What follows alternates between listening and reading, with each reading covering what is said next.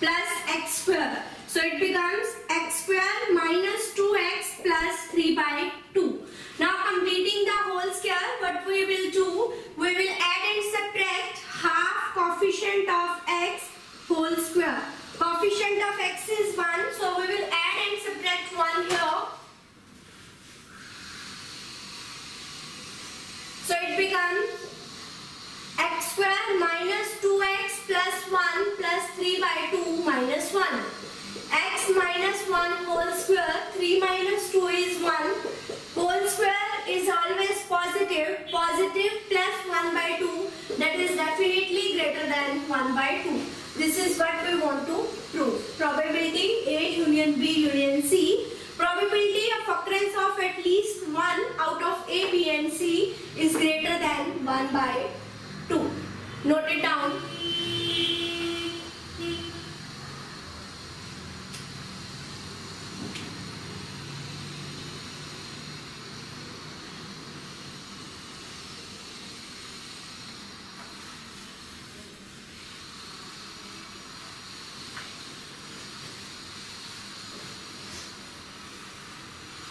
Now the next question is question number 8.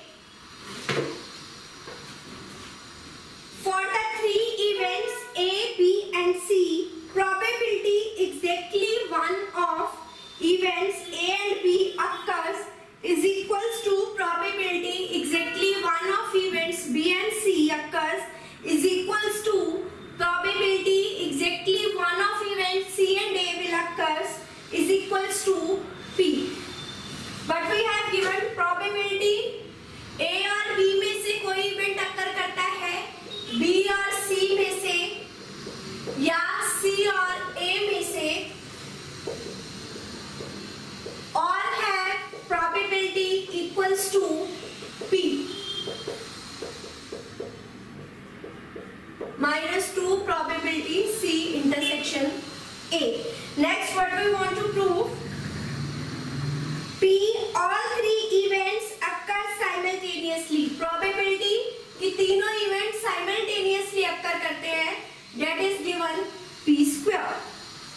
Where 0 is less than P less than half, then find the probability of occurrence of at least one of 3 events A, B and C. At least one of 3 events, that is probability A union B union C.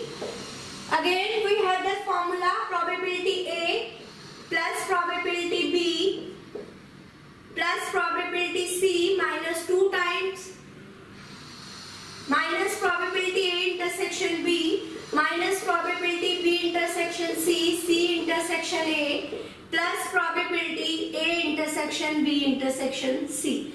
Now if we add all these 3 equations 1, 2 and 3, what we get? Probability A plus B, add 1, 2 and 3 plus probability C minus probability A intersection B minus probability B intersection C, C intersection A, P plus P plus P is 3P and 2 when goes on right hand side it becomes 3P by 2. So 3P by 2 plus P square. So it is 3P plus 2P square by 2. This is the answer. Note it down.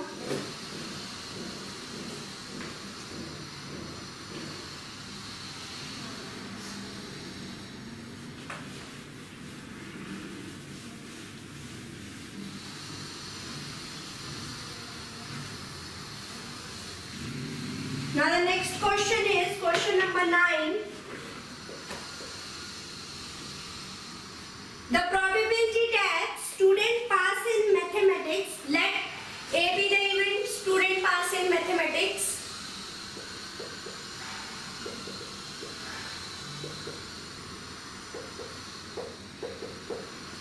Let the probability that student pass in mathematics, physics and chemistry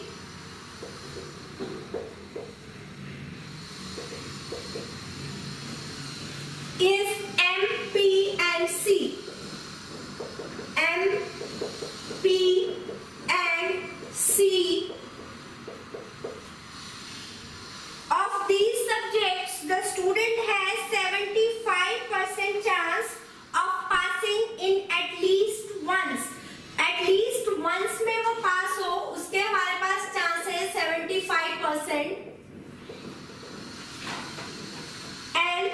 in 50% chance of passing in at least 2 and 40% chance in passing in at least in exactly 2. So probability of passing in exactly at least 2 is A intersection B, B intersection C plus probability C intersection A minus 2 times probability. This is 50% chance and passing in exactly 2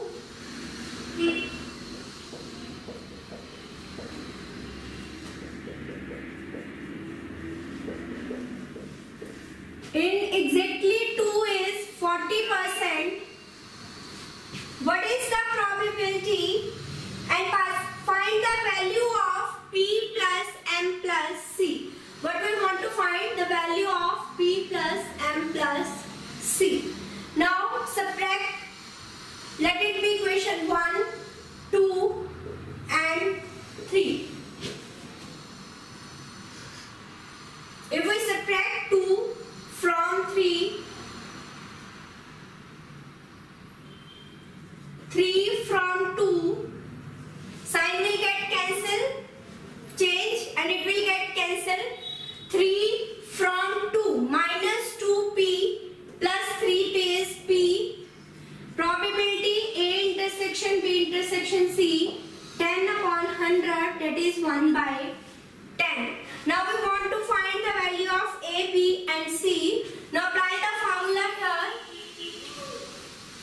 Probability A union B union C, probability A plus B plus probability C minus probability A intersection B, B intersection C, C intersection A plus probability A intersection B intersection C. A, B, C, M plus P plus C. Now probability of A intersection B, B intersection C, that is equals to, we will have to find the value of this, put the value of P intersection P, probability of A intersection B intersection C, that is 1 by 10. Put this value. So we get probability of minus 2 into 1 by 10, 5 by 10, 5 by 10 plus 2 by 10, that is 7 by 10. Probability of A intersection B plus C intersection A. Also we want value of this. So what we have now, minus 7 by 10 plus A intersection B is 1 by 10. Now put the value, minus 7 plus 1 is minus 6 by 10. M plus P plus C, 75 by 100 minus 6 by 10.